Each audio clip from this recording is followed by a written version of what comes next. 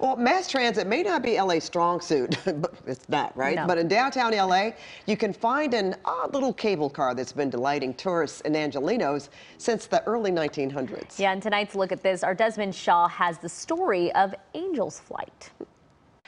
Well, take a look at this quirky railway. This is Angel's Flight, a downtown LA transit attraction that's as unique to the city as it is short. It's less than 300 feet in length, but climbs about 100 feet vertically, and it connects Hill Street to California Plaza on Bunker Hill.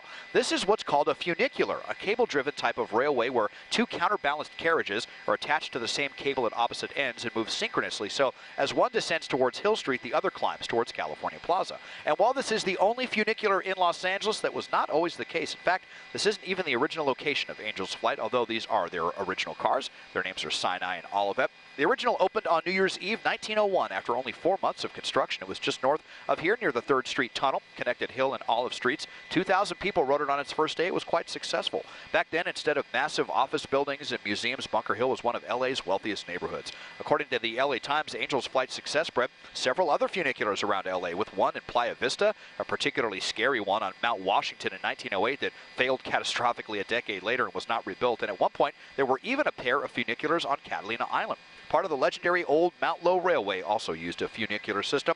And before the Great Depression, there were some grandiose plans for cable cars to climb to the top of Mount Hollywood at Griffith Park, atop the Verdugos in Glendale. A couple others have been planned, but none of those came to fruition. And all those that were built, well, they no longer survive today. Once the country, and especially Los Angeles, fell in love with cars, rail pretty much disappeared altogether, and that included the Angel's Flight, because Los Angeles forced the railway owners to sell it to the city in 1962 with massive urban renewal plans for Bunker Hill, and it was dismantled in 1969. The tracks, cars, all the equipment stored in a warehouse.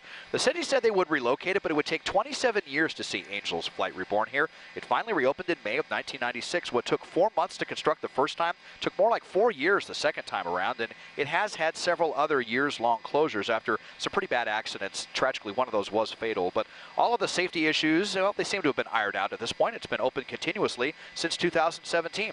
LA's quirkiest railway may not be particularly useful, but it's very cool. Frankly, I think it's an adorable bit of downtown LA history that goes back more than 120 years. Taking a look at this from SkyCal, I'm Desmond Shaw. So cool.